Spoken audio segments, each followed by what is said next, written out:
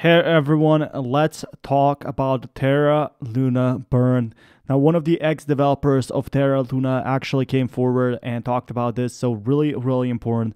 I just realized Terra Money V2 is not a fork. It's a brand new network with fresh state, no market, treasury, oracle, and wasm.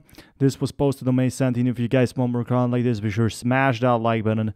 Terra Classic will probably burn Luna Classic, and the repaired Terra provides a positive future for Luna. So we kind of saw this first. We kind of saw this a long time ago, researching everything of Terra Luna fork of Cosmos. Like, a lot of people have been asking us to basically burn percentage. A burn percentage has been asked for a long time, and if you guys want more content like this, be sure to smash that like button. Huge shout out to Zaka Signals for finding this. Tax burn 1.2% of all transactions. And we also see Upwit was considering burning 240 Bitcoin of commissions for a relevant period to make what happened during the Luna dip. So he found some pretty crazy stuff about the transaction fees, and it seems like Upbit even wanted to burn the Luna itself. Upbit will not decide on the use and method of Luna Classic transaction fees, but will form a separate committee made of internal experts to discuss it. So all fees incurred from Luna Classic transactions will be stored in wallet below. So we could be seeing huge burns. Still, a huge amount of Luna Classic could be burnt. So this links into some of the other point with exchange. So exchanges could be in fact burning lots and lots of Terra. A lot of people have been asking about 1.2% burn. To distribute 3568 requires proposal 4095, enables stapling delegation to pass due to distribution issues, still needs 2.66% of votes, and is either stake Luna 1 owners to vote and at a minimum to vote to abstain for its meet to its quorum to pass. Since 3568 is passed, which I'm guessing that code may be rolled into the code 4095, which means enabling staking delegation. Proposal 4080, parameter changes to distribution models have already passed. So we are slowly but surely seeing the burn building up.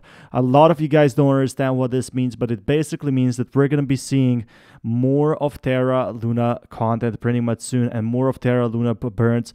If you guys want to be kept up to date, this got passed as a 90% for re-enable staking delegation to existing active validator set, which basically is another method to get Terra Luna burning, right? These need to pass to get to burn Terra Luna. You can't just say, oh, I'm going to burn 1.2% Terra.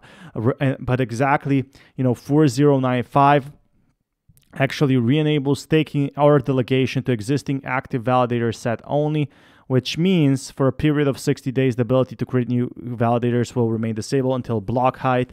New validators can be created only after a block height. So there's lots and lots to know about this. Test delegation. This will start the chain effect where we can implement these other proposals. We've already stated in the previous videos that the 1.2% tax on all transactions is something that we will need to manually force exchanges to do. So a lot of exchanges, we need to convince a lot of these exchanges to do these type of burns, and I definitely want to see them. What do you guys think about the burns? Let me know down in the comments below as well. A couple days of trading volume. What this, like, if Upbit wants to burn 240 billion Bitcoin, sorry, that's gonna be huge news. Again, distribute 50% transaction fees to the community pool plus increase proposal validator awards. You can see here turnout 60%, 95% voted for yes. Like, everything is getting ready and planned. Community pool fees. Then we can go to these big exchanges and say 1.2% tax on all the transactions. If sites such as Upbit are already doing this themselves and Binance have already publicly supported a burn and redistribution model, I am more than positive that these large exchanges who really work for their communities, not for individual projects or CEOs, that's the only reason why these exchanges, which are businesses. So if we see that, a huge shout out to Zaka Signals for doing this research. But if Upbit is committed to burning lots and lots of Terra Luna Classic, it's gonna be huge for lots and lots of holders, and that's exactly what we wanted to see, lots and lots of burns. But if you guys want more content like this, I'll keep you guys updated with more news. Again, really awesome stuff right now. If we can get exchanges to agree to get more burns, that would definitely be incredible. Till next time, peace everyone.